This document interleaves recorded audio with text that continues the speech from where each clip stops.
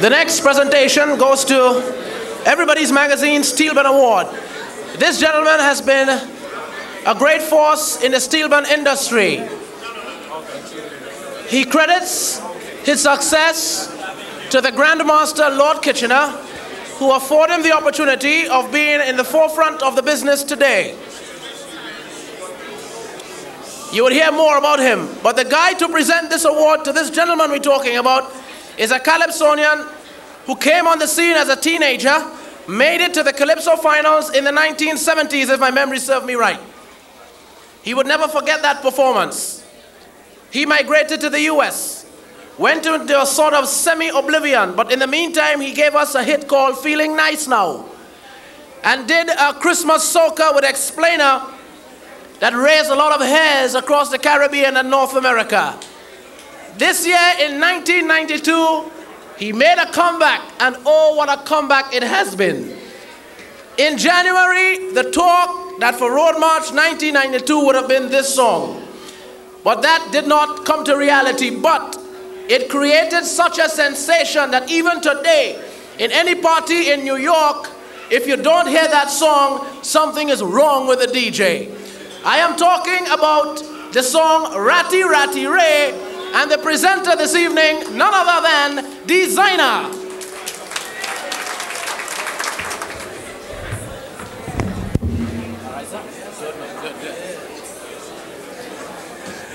Good evening. Well, having worked with Ken on 2 records, 2 successful records, this guy is a master. I gotta say he's a master. I mean, our relationship go way back.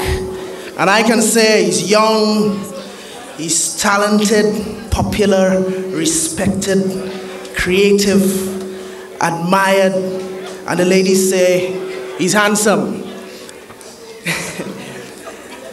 Ken Professor Fillmore is one of the prime movers of steel band music of this decade. The Calypsonian Scrunter once said that Lord Kitchener in his will gave Scrunter the authority to advance Calypso. Like Moses receiving the 10 Commandments, this award presented to Professor gives him the authority to promote and establish the steel band art form in all corners of the world by the 21st century. Ladies and gentlemen, Mr. Ken Professor Fillmore.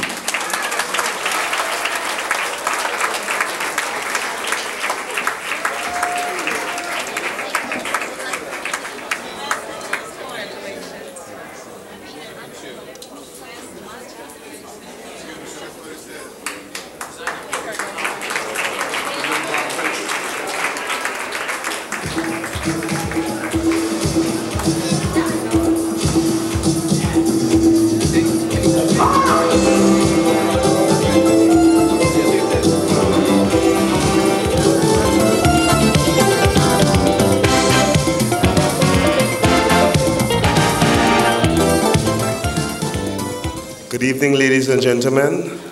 I'm very elated as so to speak, one of the pioneers of the steel band movement to receive this award. Not on behalf of myself, you know, I'm very grateful, but on behalf of all the pan men all over the world who is trying, according to what Harold said. I hope that a lot of people is listening to what you're saying, sir, because people don't realize how the art form Calypso and steel band is struggling to move forward in the world, just like the reggae, the disco, the rap. I must pay homage to Lord Kitchener for giving me the opportunity to be on stage with a Grandmaster, the legend. Thank you, Doc. I appreciate it. But most important, ladies and gentlemen, I'm very pleased to receive this.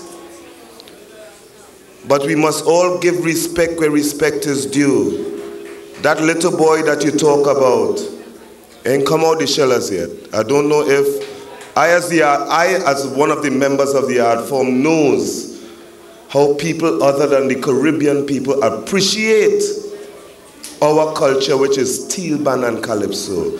You never miss the water until the well run dry. Appreciate it. According to Stalin, don't be part-time lovers. Love it all the time. Thank you, Homan.